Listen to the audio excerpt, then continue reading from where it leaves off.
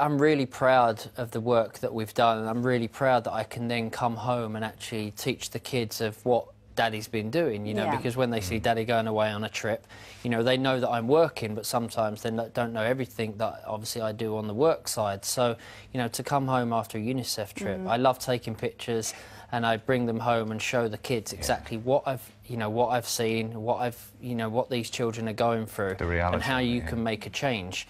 And I'm very proud of the kids. You know, for Romeo turned around a few years ago and said, "How can I help?" And he did this. He did the kids' London Marathon, and he raised £7,000 through just doing the London Marathon, which he then put into the fund. So you know, they understand that they live a very lucky life, and what they have, you know, other children don't have around the world, and they're excited and really proud to help.